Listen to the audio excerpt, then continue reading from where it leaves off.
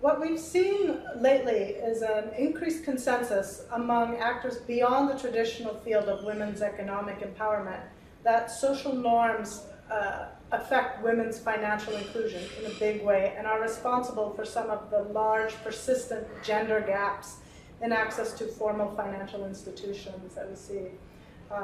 Based on my work with the community of practice, we see 4 general mechanisms whereby social norms are affecting financial inclusion. The first is that social norms shape provider perspectives on women. Because they perceive women as homebound and economically inactive, women are not an attractive market to providers. The second is that norms shape demand women have for financial inclusion. So, for example, if women are responsible for fetching water, they might be more likely to demand pay-go water systems to facilitate their burdens.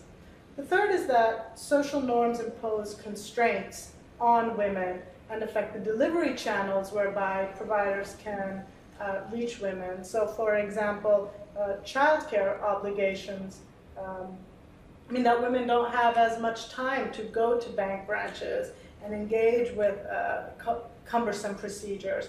Then again, we know that in many contexts it's not appropriate for women to engage with male banking agents, and so this is another constraint that needs to be taken into account.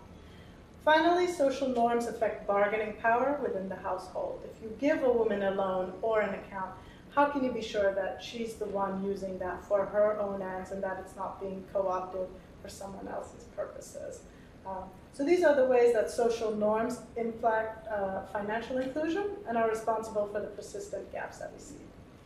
And I don't know if that's something that you addressed, but did you explore avenues to work around those social norms, to address those? So this is one of the reasons why we have a community of practice on women's financial inclusion, and we're very happy about Oxfam's tools for measuring household care and valuing work done both in the formal and informal sector and in the household.